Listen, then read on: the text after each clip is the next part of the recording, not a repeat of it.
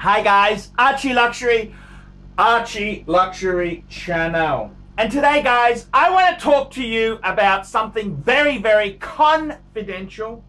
I want to talk to you about something that I don't actually share with anybody. And it's the secret deals Rolex does with retailers.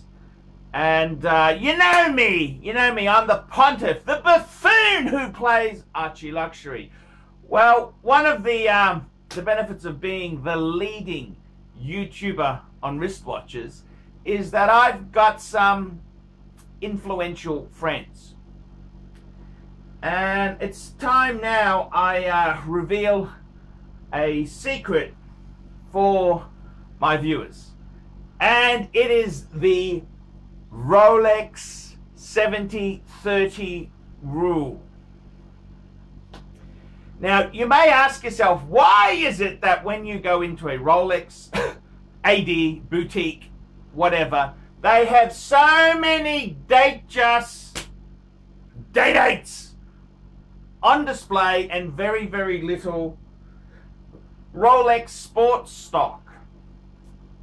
Why is it so? Why is it so? And I'm going to do something very unconventional and actually reveal a big secret. Rolex, for their ADs, they have the 70-30 rule. It's called the Rolex 70-30 rule.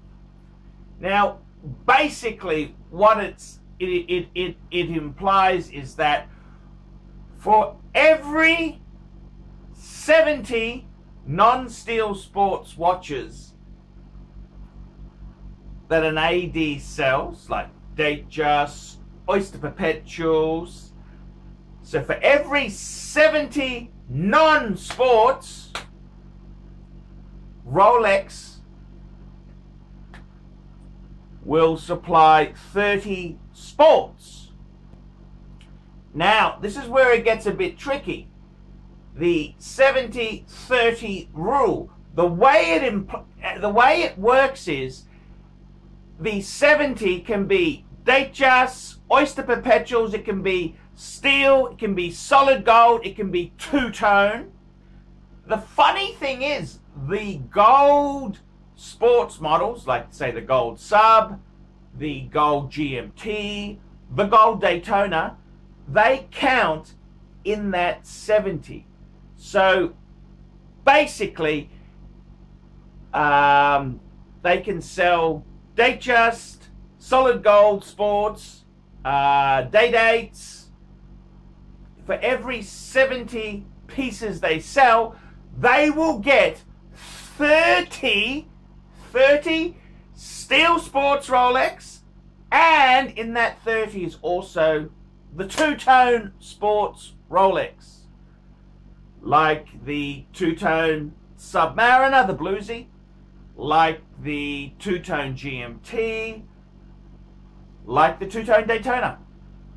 So this is the 70-30 rule. Now, when you are a Rolex AD, it's like buying a box of chocolates. You don't say, "Excuse me, Mr. Rolex, I would like 10 Submariners, I'd like 5 Hulks, I'd like 7 Batmans, I'd like 5 steel Panda Daytonas." No. It doesn't work like that. You buy a mixed tray. Now, in that tray, 70% will be Datejust, Oyster Perpetuals, and solid gold sports. You have some inkling of what you want. So it's like buying a Whitman sampler. You can sort of ask a bit like, you want the dark chocolate version in the 70. You got a little bit of leeway, but you can't pick specific models. Then, by buying the 70, you then are entitled to the 30. Now, the funny thing is that most Rolex dealers, they make most of their money from selling that 30%, and that's where the true traffic comes from. So you got to remember this. If you are just somebody who goes in, and I had a good friend of mine, Michael in Sydney. Michael went to Swiss Concept, and he just bought a, this is last year, he bought a two-tone Daytona with a white dial. He got a bit of a discount. He got about 10% off. It's okay. But he then said, oh, could you put me on the waiting list for a no-date sub or a Hulk?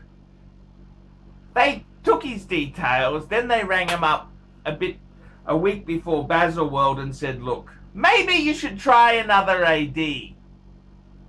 That's what they told him. So I gotta be completely frank and honest with you. It's a nasty rule. It is a nasty rule. The 70-30 rule with Rolex. It is nasty. It's nasty. It's not a fair world. But you gotta understand. See, the retailer,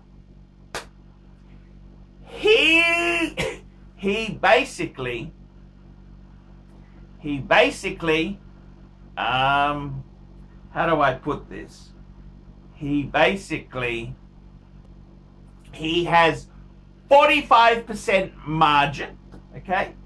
So say it's the watch itself, say the watch itself costs $6,500, he would retail it for $10,000. So 65% of the full retail price is cost, 45% is margin. That's what the margin is there. So it's not cost plus 45%. This is the formula. They've got a special formula to work this out.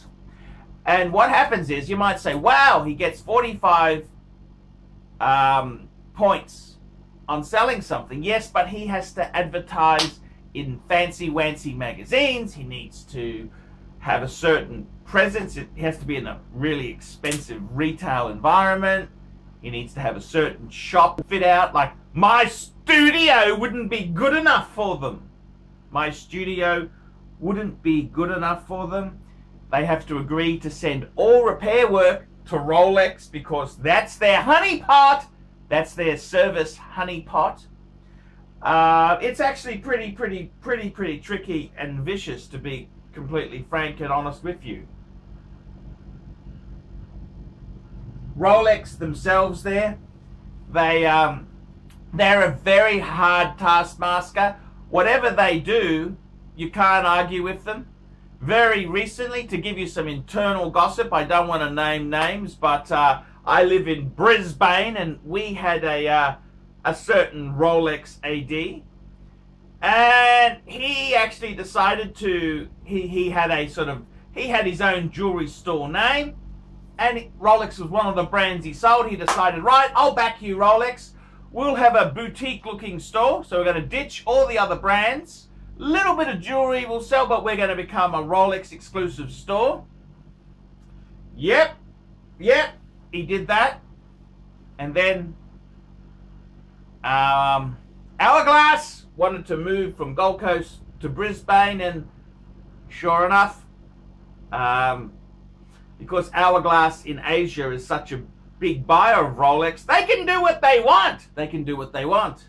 And Rolex is a very difficult animal to deal with. They're extremely hard. I don't know whether everyone says they'd love to be a Rolex AD. It's a license to print money. It's like having a Mercedes-Benz dealership. Yeah, it's true, but you got to put up with their corporate bullshit hoops. That's the answer. I've been told on the side by ADs that the biggest fear they have is that the Rolex sends in undercover people to see if that store is discounting. And if Rolex catches you discounting, hell have no fury like Rolex scorned. So it's a very difficult brand to work with. There is great returns.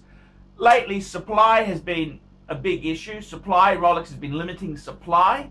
That's very frustrating when you got rent and staff and bills to pay. But Basically, most Rolex dealers do very, very well.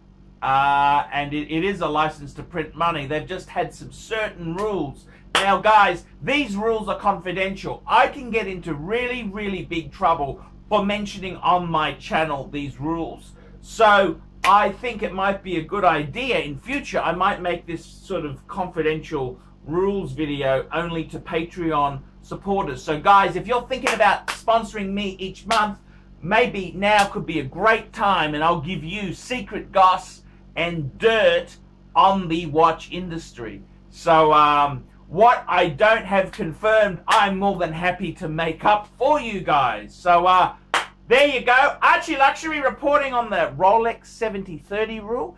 Tell me what you guys think, and if you're an AD, put a comment below. Everyone put a comment below and tell me what you think. I'm Archie Luxury. Tell me what you guys think of that. Hey guys, my name is Paul Pluta. I'm the method actor who plays Archibald Chesterfield III, AC3. Guys, I need a bit of help. I need a bit of help. It's very hard running a YouTube channel relying on Google Ads alone. I'm in a special niche and I speak my mind, and I don't have all those Seiko wannabes, all the people who want assurance about their affordable shitters. So I've got to really try hard to bring in the revenue. Guys, if you like my content, if you think I'm a great chap to have around, why don't you help me out? There's a number of ways you can help me out. This will keep me full-time on YouTube. Look in the description of this video for some ways you can help me. You could sponsor me on Patreon. That allows you to send a small monthly amount to me every month. It can be $1, it can be $100, whatever you can afford. The next way you can help me is, well guys, I really need some money to keep things going. Paid reviews. On the Paul Pluta channel, I run paid reviews. For as little as $20 US, I'll give you an opinion of your collection, of what you're looking at. I'll try and answer. There's heaps of other ways you can help me.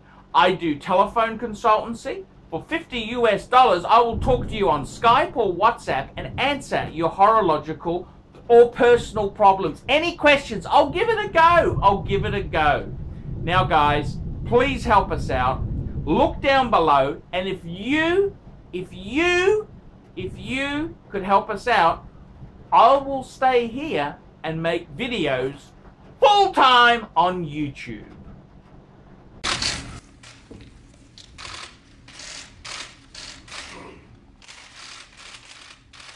Okay.